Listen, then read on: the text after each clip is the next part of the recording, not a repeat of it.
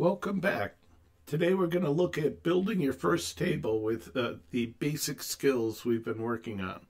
I used this in my Excel course as a first assignment, so it's kind of written like an assessment a little bit.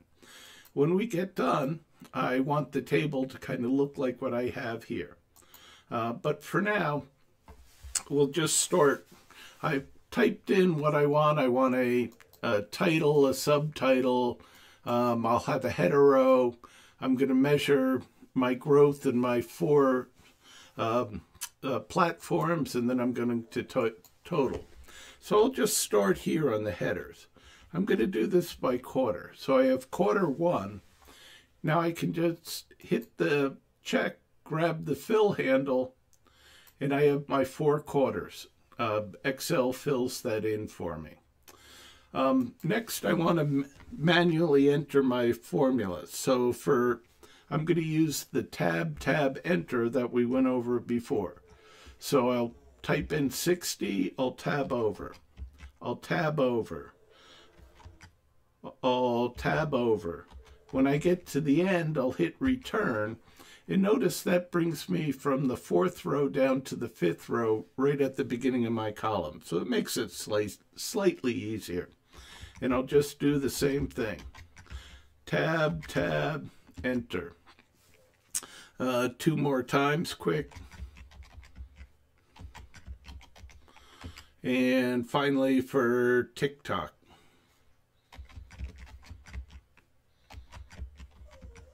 All right, so I have my data in. The next thing we want to do is sum by quarter. So we'll do a summation.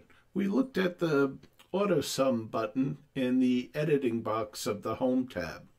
So either I could do it by using AutoSum here, and then I could grab the fill handle and bring that over. Or an even easier way would be to select the range I want sum, and then I hit the AutoSum button, and it's intelligent enough it does all those at once for me. All right, so let's pretty it up a little bit. Again, we have words to the left and numbers to the right. It kind of makes an ugly column, so we want to pretty that up a little bit. So first of all, I'm going to select my quarters, and I'm going to go to the alignment box and hit center. I could have done it all at once and done the numbers at the same time, but again, I'm going to hit center here, and everything's going to be aligned. Another thing I want to do is I want my title to go across all my columns. So I'm going to select from A1 to E1, and I'm going to hit center and merge. I'm going to do the same thing from A2 to E2. I'm going to center and merge. All right, so we're on a roll right now. We're doing pretty good. Next thing I want to do is add a little bit of white space, because what we're really trying to do with charts and graphs is make them visually appealing to our readers. So I'm going to bring row 2, make it about twice the width of all other rows, and then with the alignment, I'm going to top align. And that gives me a nice white space there to kind of set off things a little bit. So that's the basics. Then we can do what I call extra credit with a little bit of simple formatting to make it even look sharper. So I'm going to select on my titles. I'm going to make it bold, and I'm going to set the font to 14. So everybody knows that's the title. I'm going to go down to my subtitle. I'm going to increase this to 12, and I'm going to make it italic by clicking on the I button. Again, that allows everybody to see what's going on. Another formatting option which I want to use is I'm going to select from A3 to E3, and from the font box, I'm going to choose the bottom border button. Again, that kind of offsets what I'm trying to do here.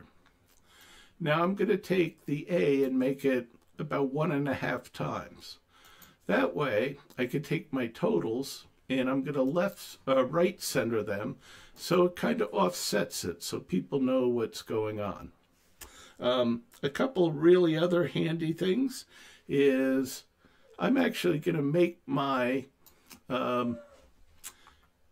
header less prominent. So I'm going to go to the color here and I'm going to choose a shade of gray to kind of hide it in the background. Because again, what I'm really trying to do is I want to draw the reader to the important information. And here, the most important number is this 295. We want to show the growth of our social media campaign over the past 4 quarters. So I'm going to choose that, and then I'm going to use a simple background. I'm just going to do yellow. So what that does for me is when the CEO of your company is looking for social media growth, he doesn't have to hunt around a busy chart. His eyes focus right on 295, and we are done.